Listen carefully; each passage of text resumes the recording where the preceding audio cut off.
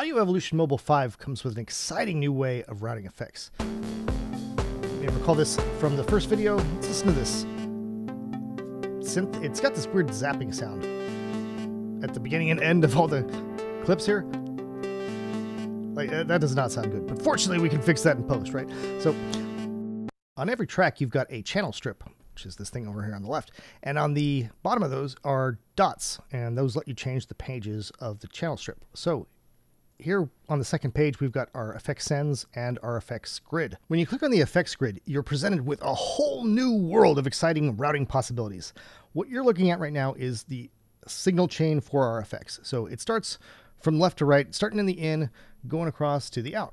So in this case, it's going through 5 empty spots before it hits the EQ.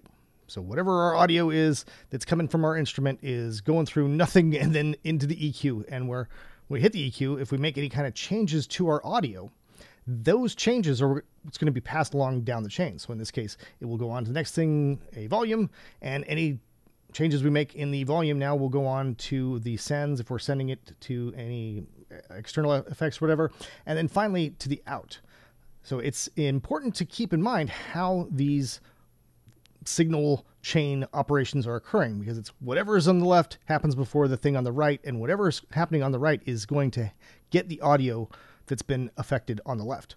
So in this case, let's say I wanted to, for some reason, move the volume to be before the EQ, and then I do something weird with it, like I just totally attenuate this down. Now I will have this attenuated signal hit the EQ. And obviously you probably don't want to do that. We can reset that and just drag this back into position. It's like really easy to do all this. It's very intuitive. We just hold down and then we see a little box show up, and now we can move this around to wherever. We can even move it down to this second row, which we'll deal with momentarily here. But just hold down till you see the square and then move it. It's really, really easy and fast. And now to add our own effects into this chain, we just need to tap on any of these empty boxes and start adding something new. So let's do that. Let's throw in a 3-band graphic EQ here so I can really drill in on that troublesome spot. I know it's going to be in the 4K-ish range, so I'm going to start by boosting that. Oh yeah, it's definitely there. It's a little bit there. A little bit there too. Oh, it's very sharp there. All right, I've gotten it taken care of, but I'm really making a big chop in my EQ. So let's see if I can bring back some of these mids. All right, that sounded pretty decent. So you may notice here that we've got 2 different lanes at the bottom here. And that allows for parallel routing, where we can take the signal and treat it in entirely different ways in 2 different tracks. So the way that we do that is by simply tapping and connecting, and then saying where we want that to come back in, or if you decide that you don't want it to go there, you can just tap and undo that. So let's make a new EQ. And going back to the first one, I'm going to drop everything that's below 1K. And on this one, I'm going to drop everything that's above 1K, but I'm going to keep 1K itself in because I want to boost the mids. And if you screw up, like let's say I screw up here and I actually hit this volume one instead of one of the frequency sliders, double tap on anything and you get the option to reset everything, enter a specific value, or just reset the one you screw up. So now we've got 2 different EQs that are chopping different frequencies out. So if we bring this back in, we should hear everything together. Yeah, we got the lows, we got the mid, and the highs without the zap. Or at least less of the zap. So now we can say things like, well, okay, let's take this low, and let's throw this into a compressor, like barricade here. And we route that now. And we can push this, the actual volume of this effect into the compressor, and we can use this like a saturator. So you notice on the right and the left of the effect here, we have these VU meters that are showing us the relative levels of the input and the output. And watch now, as I push the output of this, I'm clipping here, which is that red marker. but we're not hearing any kind of distorted mess, even though I'm really pushing that. I'm going to push the mids some more.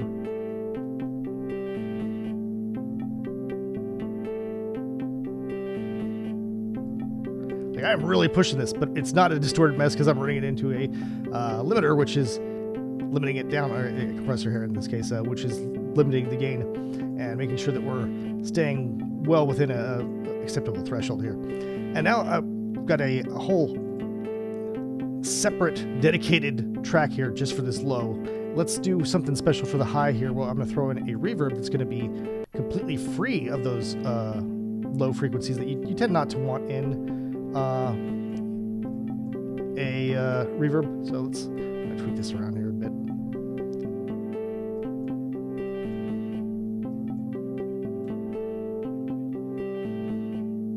All right, that sounded really nice. So, like, you hear that? Like, that's a very specific, like, high thing that we're doing up there. We could try to bring some of the mids back in on this.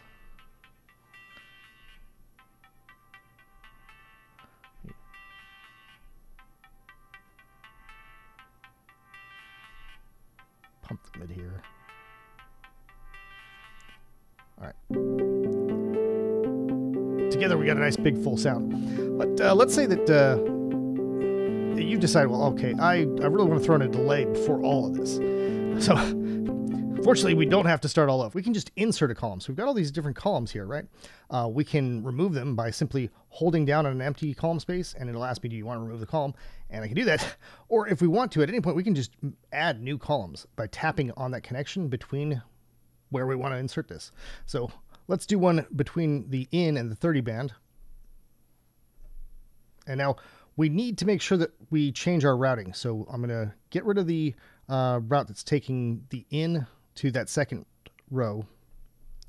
And now I'm going to change it to go from our what's going to be our delay to the 10 band.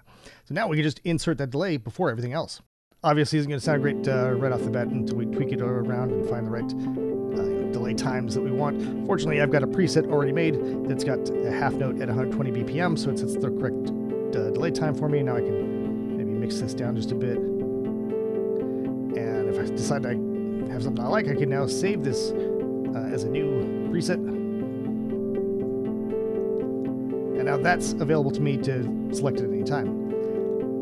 If you decide that you don't want an effect in here at any point, you can just use the remove button at the top here, and it's gone. Like, it's simple as that. It's really, really intuitive and easy to use. We've also got the ability to mute specific effects.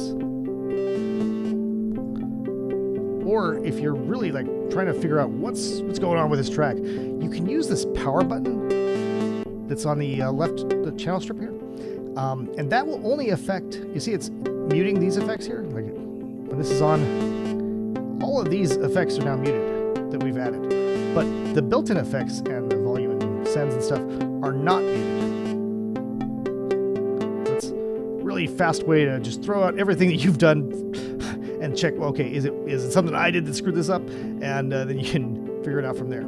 There are a few things to keep in mind when you're doing anything with these parallel effects routings. So let me use a different track as the example here. I'm going to use this bass. If I go in now to the effects grid here, there's nothing special going on. Just by making this connection down to the bottom row, nothing's happening because it's not going to the out yet. But when you do send it back up, you're going to hear a level increase. All right, so that's adding 6 decibels because it's combining these two together. Like it's treating these as two entirely separate audios that we're pushing together into one. So that's going to give you a boost there. So we can control that using the volume here. Like let's say that we want to reduce this second one a bit. And now we can really fine tune it to make sure that we're not blowing everything up as soon as we bring whatever we're doing into the second track back into the first.